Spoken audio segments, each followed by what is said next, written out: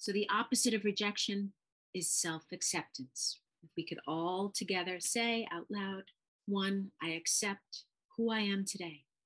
2, I accept who I was yesterday. 3, I forgive myself for anything I hold against me. 4, self-acceptance is more important than the acceptance I receive from others.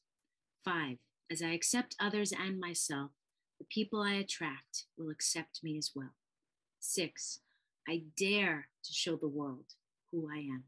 7, there is nothing wrong with who I am today.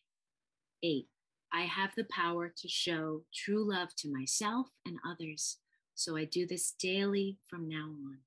9, self-acceptance is a gift I give to myself every single day of the year. 10, I don't have to change who I am for anyone. 11, I accept all of me. 12, I am worthy of self-acceptance. I accept who I am today. I accept who I was yesterday. I forgive myself for anything I hold against me.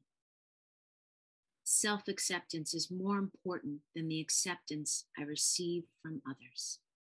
As I accept others and myself, the people I attract will accept me as well. I dare to show the world who I am. There is nothing wrong with who I am today. I have the power to show true love to myself and others, so I do this daily from now on.